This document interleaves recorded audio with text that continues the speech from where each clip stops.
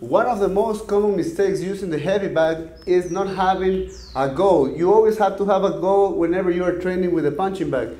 If you just throw punches and you think you're doing correctly, you're not thinking, you're not conscious of every single movement you're doing, and you're not programming yourself to transfer that to the ring. So whenever you are doing something in the heavy bag, you have to be with a goal. In this case, for example, I like to synchronize my footwork and also be moving around my opponent to break the line of attack. So we're throwing punches, moving around my opponent.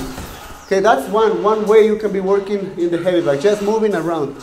Another way is by working on counters. I can be throwing a punch, and using a counter. I punch and I counter. I repeat the same counter over and over again for a minute, for example. So in this way, having goals is the best way that you can improve and program yourself. And I know that most people have a punching bag at home, but they don't know how to